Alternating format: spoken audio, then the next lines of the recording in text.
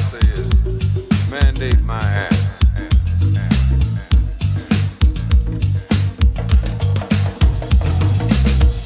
We're all actors in this, I suppose. What has happened is that in the last 20 years, America has changed from a producer to a consumer. And all consumers know that when the producer names the tune, the consumer has got to dance. That's the way it is. We used to be a producer, very inflexible at that, and now we are consumers and finding it difficult to understand. Natural resources and minerals will change your world. The Arabs used to be in the third world. They have bought the second world and put a firm down payment on the first one. Controlling your resources will control your world.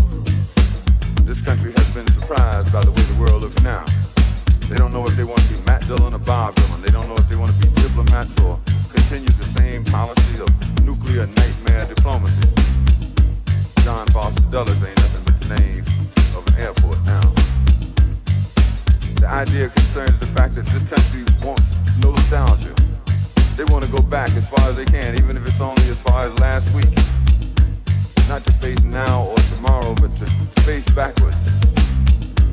And yesterday was the day of our cinema heroes riding to the rescue at the last possible moment. The day of the man in the white hat or the man on the white horse. Or the man who always came to save America at the last moment. Someone always came to save America at the last moment. Especially in big movies. And when America found itself having a hard time facing the future, they looked for people like John Wayne. But since John Wayne was no longer available, they settled for Ronald Reagan. And it has placed us in a situation that we can only look at like a B-movie. Mandate my ass.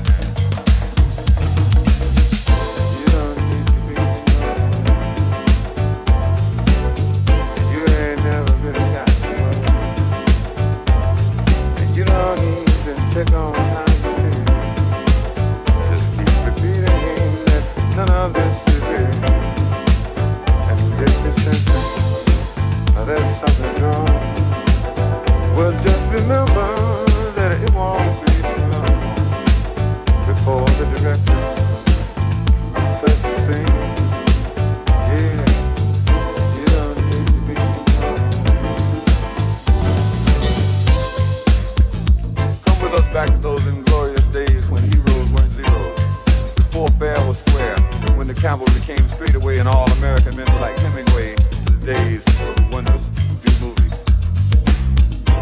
Underwritten by all the millionaires necessary will be Casper the defensive Weinberger. No more animated choice is available. The director will be Attila the Hague, running around frantically declaring himself in control and in charge. The ultimate realization of the inmates taking over at the asylum. The screenplay will be adapted from the book called Voodoo Economics by George Pompadok Bush. Music by the Village People, the very military macho man.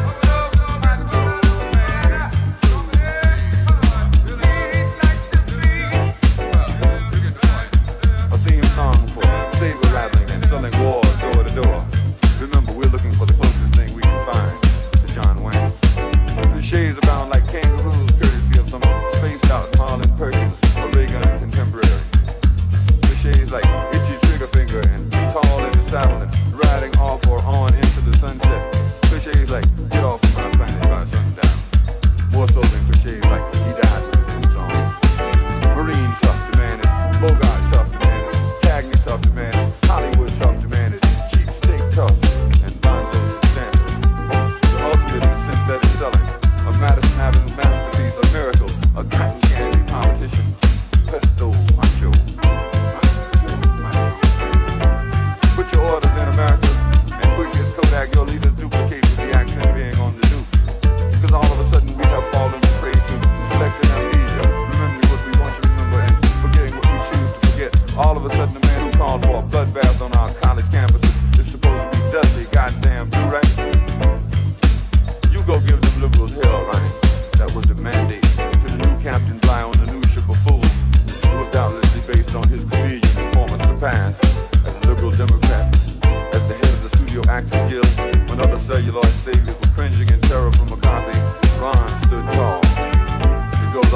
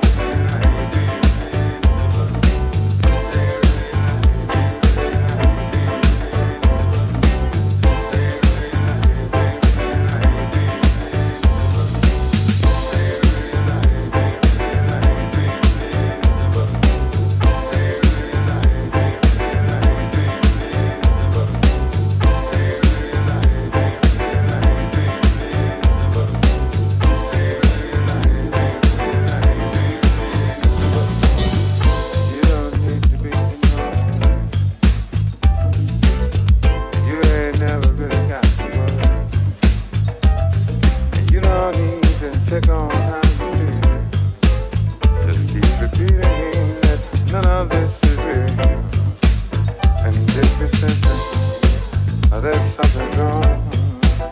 Well, just remember that it won't be too long before the director first sings.